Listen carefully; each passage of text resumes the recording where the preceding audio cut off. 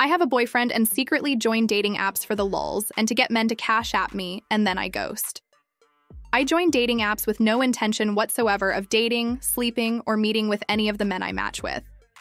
I chat with them, get them to add me on other apps, and I pretend to be interested in them.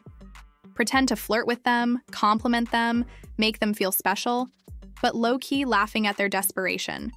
Get them attached emotionally or lusting over me, then I start ignoring them. Without fail, to get my attention, they will start sending me money through Cash App and PayPal. Once that happens and I've gotten what I wanted, I ghost them. I have no sympathy for these simps. Imagine being stupid enough to send money to someone you've never even physically met. And half of them are married and actively cheating on their spouses. They get what they deserve.